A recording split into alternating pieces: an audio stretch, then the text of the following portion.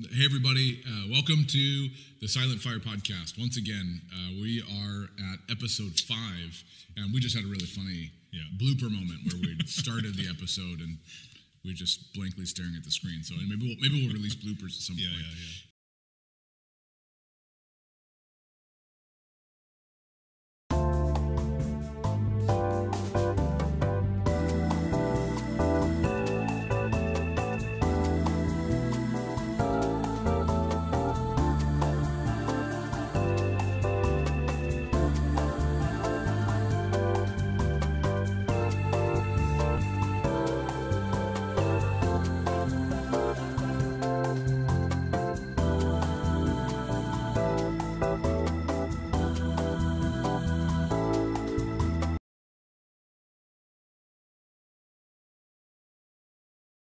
But welcome to the podcast.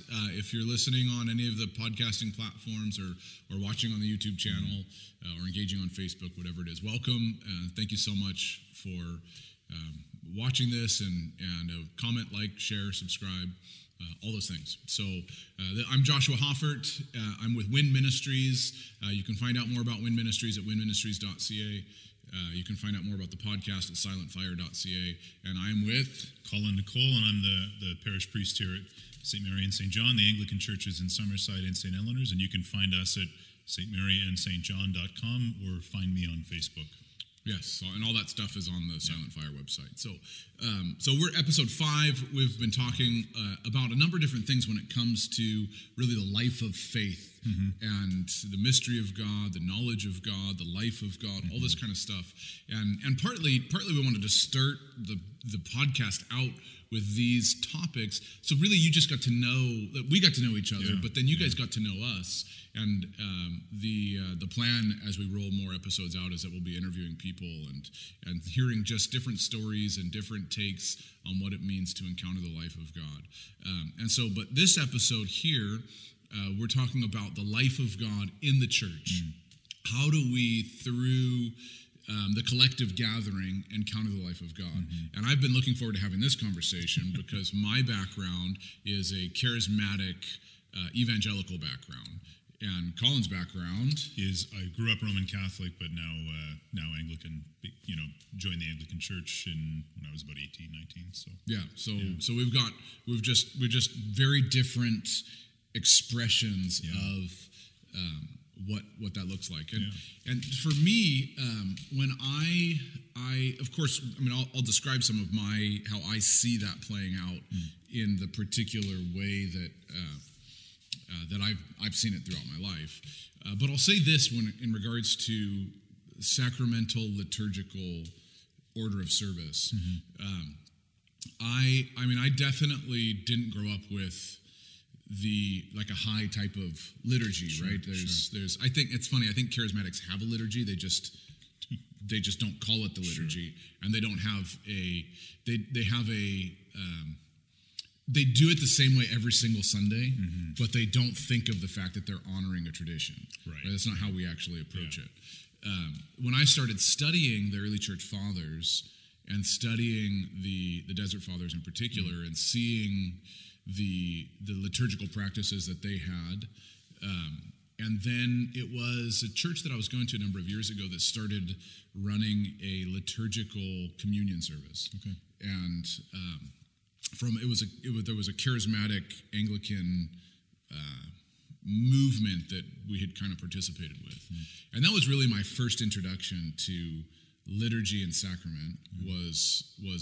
And we did the port wine, drinking from a silver to antioxidants and all that kind of stuff, right? Yeah. So we actually did it that way, and I really loved the contemplative nature of doing something like that. So that was kind of my first brush, and that was probably 5 or 6 years ago.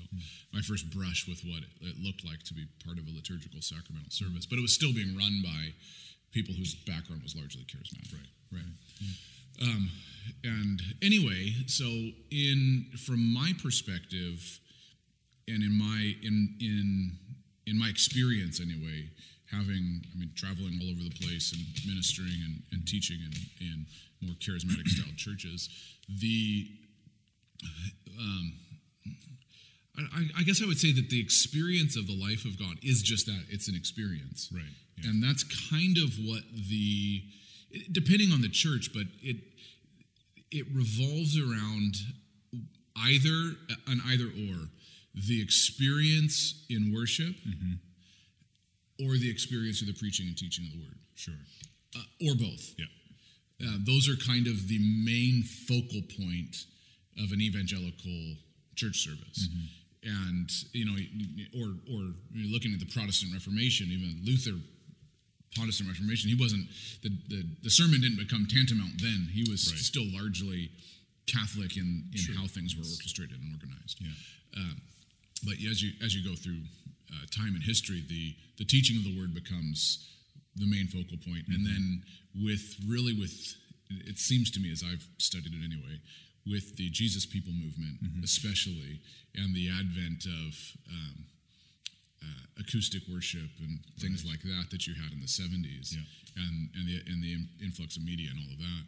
And then especially in my background was the Vineyard Church movement, which was catalytic for the way Christian contemporary worship songs are. I mean, just even the idea of playing a guitar was like anathema at that point. And it was the hippies really that brought it in, the Jesus People movement in the 60s. So largely what you see in the charismatic church today is an experience of God through the worship that's sung and the way that the music is sung. And so the dangers of that, of course, is it can tend towards an emotionalism, and it can tend to be me focused, rather than, and you look at some of the old hymnals and things like that, and that tends to be exalting God focused as opposed to me focused. And then in the ultimate form, of course, you've got lights and smoke and all this kind of stuff, which the charismatic would argue that that's no different than the stained glass windows we see around here. Orchestrating something to draw people into the beauty and the expression of something. So, but in my experience of the life of God in the church, outside we talked about the life of God in the people and their giving. So we're not talking about that, right? No.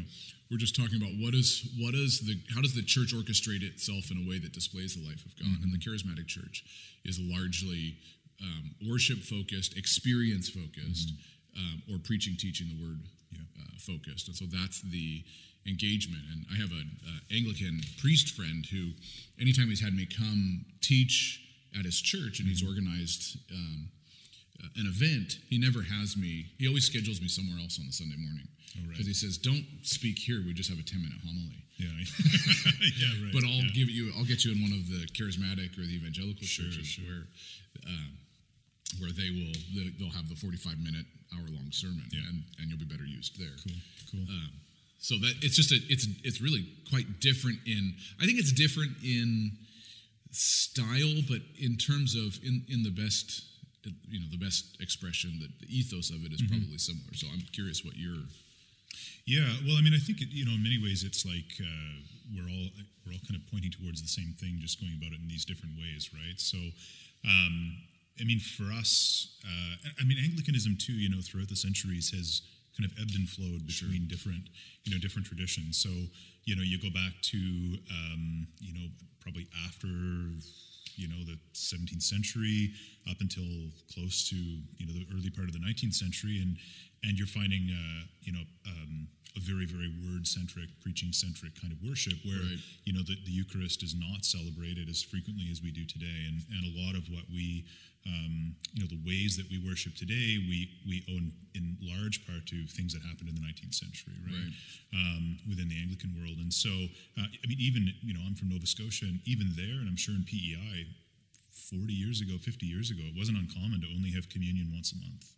Right. And which is common in evangelical churches, charismatic churches. Yeah. So it was.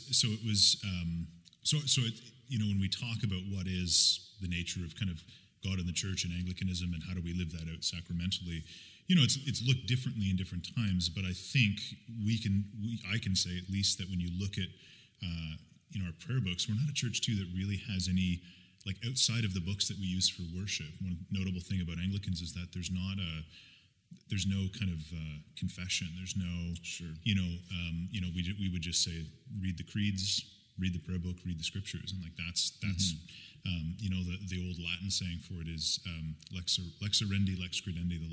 The law of believing is the law of praying. If you want to know what we believe, pray with us, right? Okay, right. But through all of that, sacramental acts have always been, and the sacraments themselves have been the sort of center point of the life of God within the church, within the congregation. And that's why today, the majority of Anglican churches, the principal act of worship every week is Sunday morning when we gather for communion. Right. So with just for some of our, some of the people are, they may have only have a passing awareness of what the term sacraments mean. Right. So what are some of the common sacraments? I think there's 7 sacraments. Right? Well, it depends on who you talk to. Depends on who you talk to. So just give us a little bit of that. Sure. What we would say is that, and this is what the Book of Common Prayer says, which is that there's 2 what we call dominical sacraments. So there's 2 sacraments that we can attribute to Jesus, right? There is the Last Supper, the Eucharist, and there's baptism. Okay. The sacramentals, so-called, or sometimes people just say the 7 sacraments, would include things like absolution, marriage, confession and absolution, marriage, anointing or unction kind of thing at time of death. And so these are definitely sacramental acts, whether you want to call them 7 sacraments or 2 sacraments, that's a whole other podcast. Right. But sacraments themselves are, Augustine is the one that really laid down a good definition of it, which is they are outward and visible signs of an inward, invisible grace, right? So when we baptize, Anglicans for the most part baptize children. So if we baptize a child, that is, it is an outward sign that's being manifested in the community. So the life of God is being, shown in this act and in this community of what is inwardly happening in this child.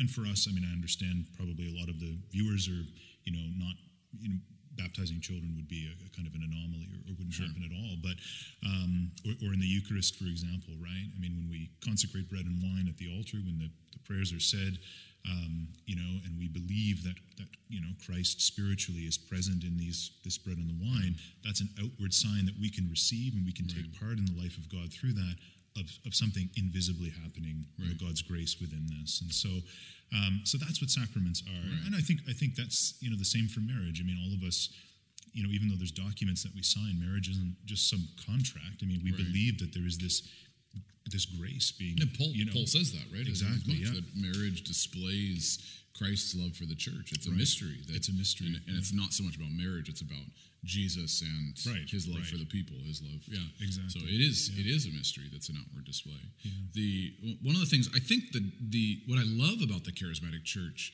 though again, like I said, it can go to the hyper emotionalism, and then liturgical churches, from what I understand, also can go to dry formula, where people don't actually engage. Yeah. And it just becomes by rote. You say the same things, and that can happen in any particular expression. But again, I think I said this in an early episode. One of my friends says, it's not a charismatic church. It's churches that have been touched by the charisma or the grace of God. And that what happens in a charismatic church is the central focus becomes encountering the Holy Spirit. And that's really what the service ends up revolving around, if you boil it down. And so the every movement is, and so again, that can in its worst form tend towards individualism. And one of the beauties I think about a liturgical thing is that everybody's entering into the liturgy together. But one of the beauties of that is centralizing the moment of encounter with the Holy Spirit. That this is something that is real and tangible to you.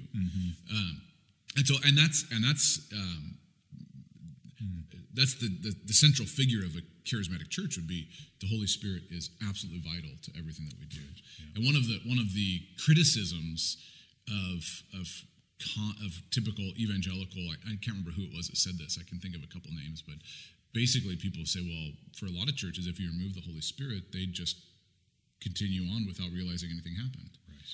And so that would happen regardless of the actual expression. if it's just, well, if it's a liturgical expression, we just do this liturgy, or if it's a hyper emotional service, whatever. We're emotional, so we don't even realize that what's going on, right? And part of me goes, I'm like, well, people aren't always on an emotional high, and when you teach people to be on an emotional high, they don't know how to deal with the emotional lows, and so there's that part of thing of discovering rhythm and all of that. But making a central focus the encounter of the Holy Spirit, I don't think is necessarily a bad thing. And maybe there's better ways that we could do it. And I think there is actually, there's one of the latest, there was a worship album that came out, and it was a Vineyard worship album. And it was, one of the songs they did was, what's the song? The Kyrie Eleison, is that what it's called? Kyrie Eleison, yes, Lord have mercy. Yeah, Lord have mercy. And so they did that song in a contemporary worship style. It was beautiful. Right? And it just, Lord have mercy, Christ have mercy. And just an absolutely beautiful rendition. And that was kind of, I loved it. There was a marrying of some of the modern music that you'd find in evangelical churches. And I know you've talked about, we've had some conversations about you saying, well, you would like to have some more modern music. Sure, right? Anyway. Well, I think, for my part anyway here, or on my end, it's and the reason that this isn't such an interesting conversation, and I'm glad we're able to have it and to have this podcast, is because I think there's something, in the kind of marrying or the intersection between, as we've said, the liturgical tradition. In a way, it's why we're here right now. Yes. And the charismatic, that it's like, I don't want to say both, we each need each other, but it's like, I think, both spectrums can really help the other. And sometimes you're right, we there's a great benefit in praying the same prayers every week, but you do fall into, there can be a kind of complacency in it, where it's like you're thinking of your shopping list as you're saying the Our Father or the whatever, where it's like sometimes having that invigoration of the Spirit and having having people just a bit more having their heartburn within them or whatever here is what we want, but and the heart can burn regardless of what's happening. Oh, for sure, right? And that I remember at one point realizing, I went through a season. It was probably in the beginning of me going through a dark night of the soul, was realizing that I had, like, I would put a worship album on. I had my iPod video at that point. Right. Remember those things? Dates you. I do. I had one. Yeah. Someone stole it from me. And I'd put it on. I'd put some worship music on, whatever kind of whatever band, whether it was Bethel Music or Hillsong or United Pursuit or whatever. The popular bands that have been popular for a long time, or Vineyard Music, whatever. And I'd kind of like, I'd get tired of the album, and need to find another one, because it just didn't do it for me in prayer anymore. Right? And eventually I realized, actually, I'm not really engaging the life of God. I'm being moved by music, and that. I'm not saying there's something wrong with that, being moved by music, but I realized when I was dependent upon a new album that could move me again. Right. And I was like, I don't want to be dependent on the music to move me. No. And so even the formulaic way I approached devotional life, and having the charismatic background and the centrality of the Holy Spirit, I had to relearn how to just be with him rather than moved by some external thing that I was dependent on to encounter the presence of God. Yeah. Interesting. And it's, I think for us, it's, we do sort of, as Anglicans anyway, and anyone who's liturgically, in a church that practices the sacraments and lives those out every Sunday. It's those sorts of things that we're looking to move us, but at the same time, one thing that I feel can sort of fall by the wayside in liturgical churches is the sort of private prayer life, because we're often not looking for it outside of Sunday. I think I'm not speaking for everyone in my congregation, but I know you come here and this is sort of the pinnacle of your week. You receive the sacrament, and then it's just sort of like, okay, now what, right? And that's why the Anglican tradition has. In keeping with the ancient tradition, offered, we have services of morning and evening prayer, that are offered. Now, it's whether people take part in that, and it's not always easy. As we at the last podcast, it's like, well, I'm busy with work, right? We right. talked in the last episode. Work has become more important than exactly, yeah. But certainly, our tradition emphasizes this life through the week of prayer and relationship with God that supports and brings you to that Sunday morning, and then kind of leads you out into the rest of the and I think any, this would get you in trouble depending on what denominational place you're with, but really any format that teaches you to be in rhythm with his presence and to make his presence the central figure in your life, then I can get behind that. Yeah, sure. Right, sure, I can get behind that, and you can find detrimental points of any one of them. I mean, that's one of the reasons Luther nailed the treatises on the Catholic Church, right? Because it became so egregiously about power, control, and money and all that. It became so depraved, the practice, that that was the only recourse. Really, I mean, some people would criticize him for having done it, but there really was some very problematic expressions. So the selling of pew spaces and things like this, right? Yeah, all that kind of stuff. So the heart of man is desperately wicked. Right? We talked about that. It is still the case. Yeah. That is still the case. And so it's. The issue is making Christ the central figure in your life, and again that's you have people that move through the motions, and you have people that engage life in the same sitting right next to each other, right? Yeah. And but then you've got people who are on all kinds of different places in their journey and all of that. So who's to say if one day they're in a charismatic church and they don't encounter God, and then they go to a liturgical church and they do, and then vice versa happens. Sure.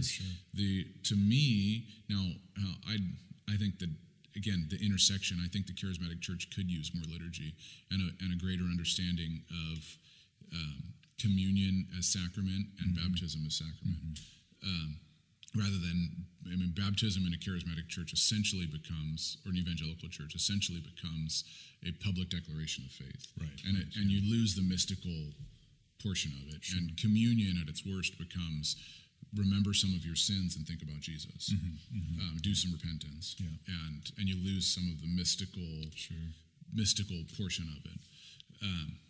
And so I definitely have one of my desire in doing this is that we kind of broaden our understanding and see different ways that people approach life and faith in God, and realize, hey, when you're taking communion, you are ingesting the life of God. Yes, yeah. And there's something very real and very true about that. When baptism is happening, there's grace that's being conferred. Absolutely. Something mystical is taking place. Yeah. And even I think it's Paul, he talks about, it's in Romans, I can't remember exactly where, Romans 5 or 6, he talks about remembering the point of baptism, pointing people back to what happened at baptism, as opposed to just a public declaration that they really believe something significant happened in that particular moment. And I think if you really pressed most charismatics, they would believe something significant was happening there, but the background doesn't necessarily have that conversation of it. And the idea of sacrament, the term just would be non-existent. Right. No. Yeah, and even in just thinking about, liturgical action, a lot of people think of, when we cross ourselves in church, it's some people say, well, it's a Roman Catholic thing. It's really not. It's a Christian thing, a liturgical act, but it's a moment where we remember our baptism. That's what it's all about. Really? I didn't know that. Yeah. And holy water too, you see at the Catholic churches often, you dip your fingers in. It's totally a moment where we're meant to remember our baptism and thereby remember who we are in the life of God, right? In God's life. And I remember just when you were talking about, making baptism, could be a little bit more liturgical. If you read back into the very early writers of the church, Lactantius or Tertullian, I can't remember who it was. I remember reading one time that they were talking about what happens in baptism, and they said the Holy Spirit in their mind comes upon the water like an unction, like oil, and it's like oil floating on the water, and they're of course talking about full immersion, and so they said when you go under, you're dead. That's right. It's a violent. You're drowning. That's the tomb of Christ. You're gone. Right. And when you come up, you're actually coated in oil. It's like the Holy Spirit covers you like unction, like oil, and that's how you kind of go out and live your life. Right. And I always thought it's such a beautiful way to think about it. And we were talking, we've been doing a study through Lent. We had to stop now because of coronavirus, but the study we were doing through Lent was from a brotherhood of Anglican monks in Boston. And it was looking at symbols in the church, and one of the brothers said, there's a real loss sometimes in the way that we do baptism, often with the sprinkling of water. Is like there's a real loss of meaning in that. Right. When you just put a little bit damp in your forehead. I mean, that's not really the image. I mean, the image of baptism is like you are kind of a new creation in a way, like through whether it's through this faith that you're proclaiming through it, or whether it's through the mystical washing away of sin. Sacramentally. I mean, it's like you're a new and different person, and you're kind of drowning. The old self is drowning, and does a little bit of water really convey that, or should it be held under for a couple seconds? That makes me think one of the things when you're talking about the public display of the gifts, that's one of the things that charismatic churches have been known for. A prophetic act would be something that would be welcomed and something that would be invited. And that kind of language is essentially means, I don't want to equate the two, but essentially the idea behind it is you're making something display that God's doing in the Spirit. Right. So there's you could almost talk of, it'd almost be easier for us to think of the sacrament of communion as a prophetic act declaring that the life of God is within. I was going to say that sounds pretty sacramental. It does. It is. And even in worship, like oftentimes when, say, a worship leader, they'll be leading worship, and they'll just be like, man, the people are just not responding. And they'll be, let's stand up and let's reinvigorate and renew our praise to Jesus, right? The prophetic act is standing up. And so there's almost this, we think of it differently and use different language. And because part of my critique of the evangelical church would be it's divorced from the history of the church. So we don't think of it in terms of what the early church fathers would talk about. And so we have different language, but we're still trying to assume the same type of posture and the same thing through a prophetic act. Like my prophetic act would be death and burial, resurrection, right? In baptism. So there definitely, or a prophetic act might be, pastors preached a sermon that stirs people. Come down to the front and declare to yourself, this is a prophetic act that you're coming down. And it's almost like all these movements. And that's the thing is, we just don't have the same language, but we're trying to display some of the same things. Absolutely. Yeah, absolutely. Yeah. Cool. Yes. Yeah. So it's again, the centrality of encountering the Holy Spirit, of your life being transformed. What does that look like? And I would like to see, I've told you before that the church that I attend, we do communion every week. Yeah. And I like that's communions, and sometimes we do it collectively as a church body, and sometimes we even have it done it liturgically, where we have some prayers and statements that are said, and then sometimes we do it where we gather in groups of 5 to 12 and pray together. And so there's ways that we try to explore that, and I think there's more of a movement within the evangelical church to explore some of the historic roots, and to say, hey, look, those Anglicans over there, we've got some holy jealousy, right? Right. Yeah, we like that rhythm that they're establishing. And they're looking at. Yeah. So good.